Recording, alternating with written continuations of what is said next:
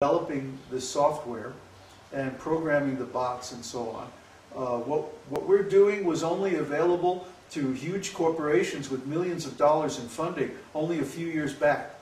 But because we did the research and we found this state-of-the-art software and we have the skill to develop the software, I used to do professional trading back in the 90s, options trading.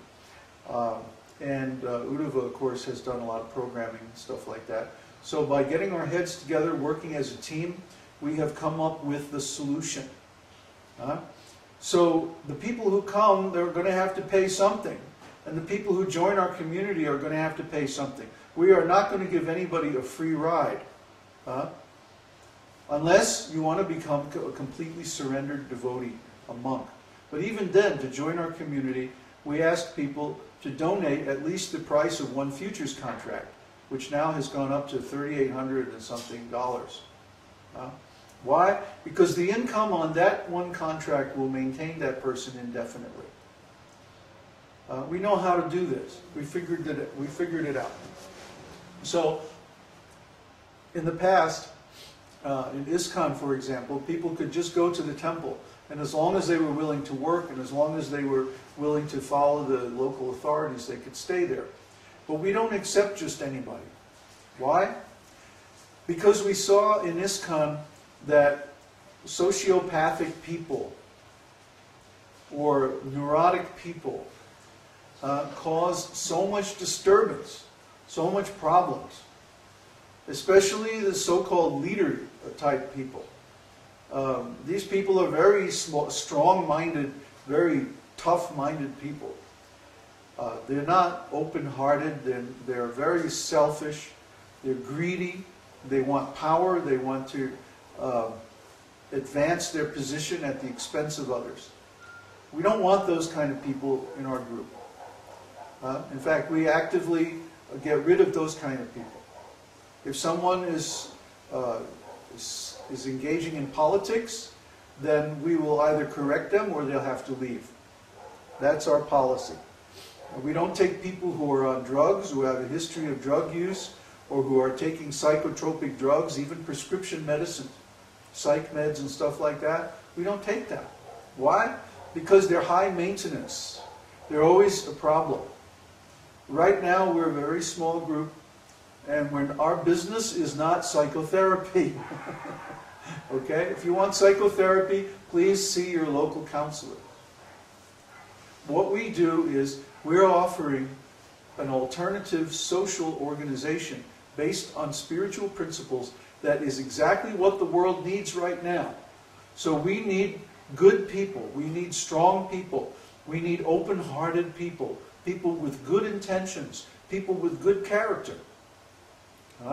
Who can take up this knowledge and show a good example of how to put it into practice. This is what the world needs right now.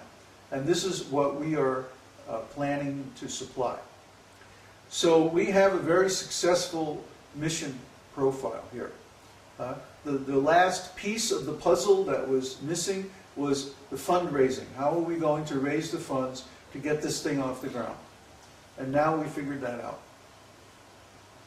So we're actually making a tremendous progress, very, very swift progress, all by the mercy of Krishna. Krishna and Prabhupada, it's all their mercy. We're not taking credit for being geniuses, except for Uddhava. I told him he's a genius.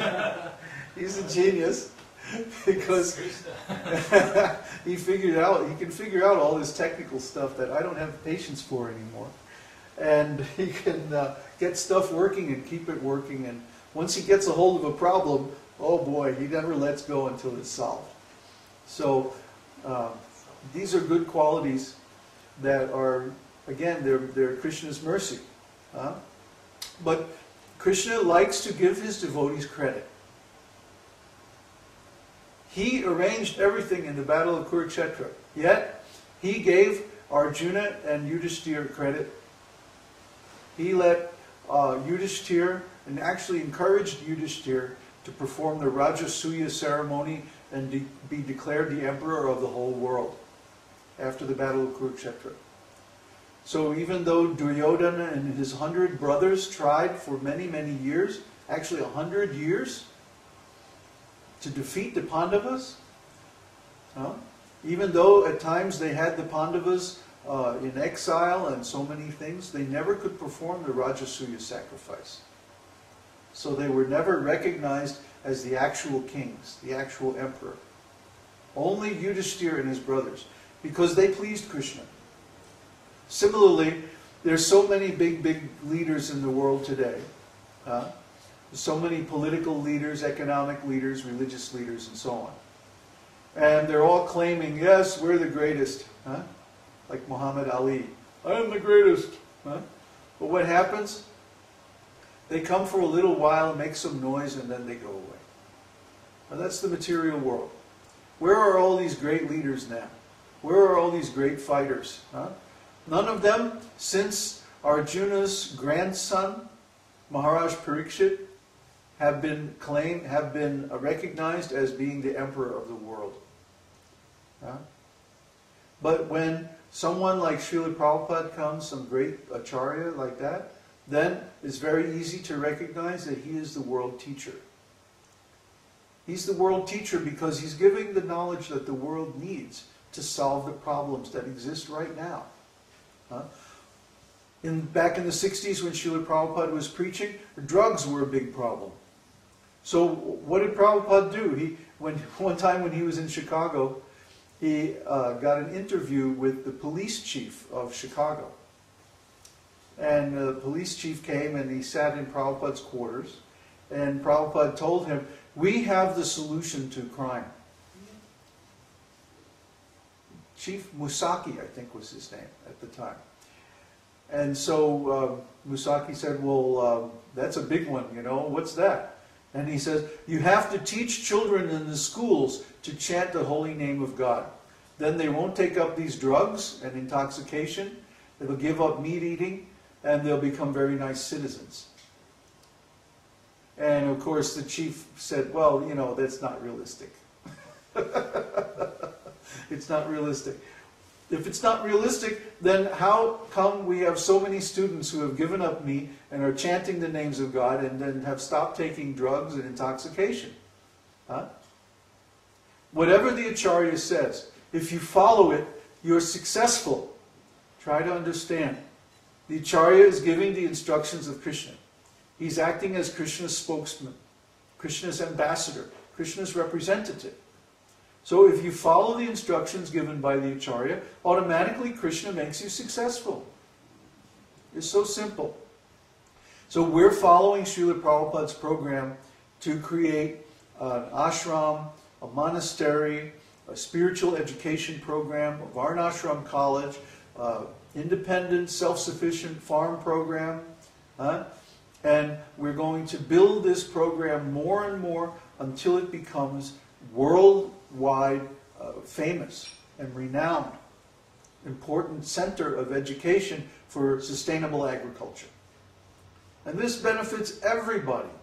The local people, the local government is going to love us because we're bringing foreigners and foreign exchange into the country. We're bringing tourists. We're increasing the travel. We're transportation.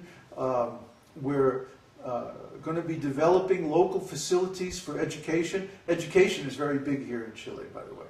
The Chileans are very proud of their educational system, and they should be, because it's even better than the U.S., better than most of Europe. People here are more educated. There are more people speaking English here than in any foreign country I've ever been in. So if we make an educational institution teaching people how to be self-reliant and like that, even the government here is going to love it. And we won't have any problems. So we are offering this knowledge because it comes directly from Srila Prabhupada. We didn't think up this plan. This is not our brain. This is Srila Prabhupada. This is Krishna. Krishna's knowledge is always good because it's transcendental. So it's eternal. It's the absolute truth. Anytime you come to this planet, whether it's in good times or bad, it's good to teach self-reliance, independence, self-sufficiency. that means that whatever happens, because in this material world there's always going to be some disturbance.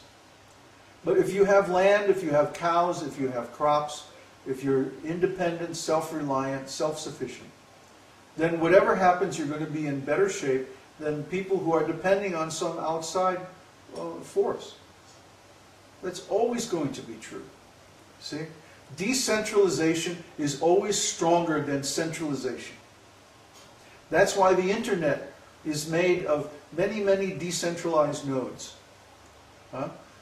You can take out a city with an atomic bomb and the internet will still function.